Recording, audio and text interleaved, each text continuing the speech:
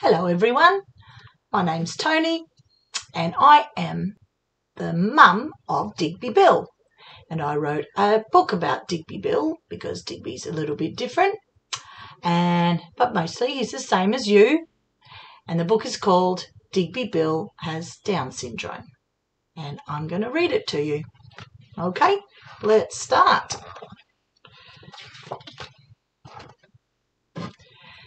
Digby Bill has Down syndrome.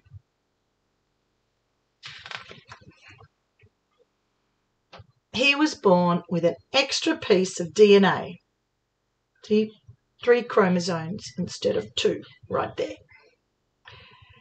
This makes Digby Bill different in some ways, but he's mostly the same as you. There he is with his friends.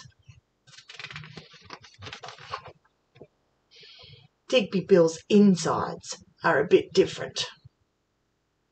Like his ears, his eyes, his glands, his throat, his muscles are a bit different. Lots of things. So he may have trouble hearing you.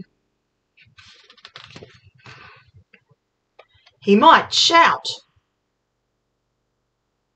or get tired easily.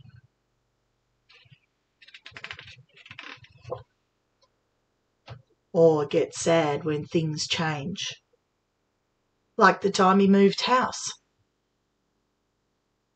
or when his classroom got a new mat. True.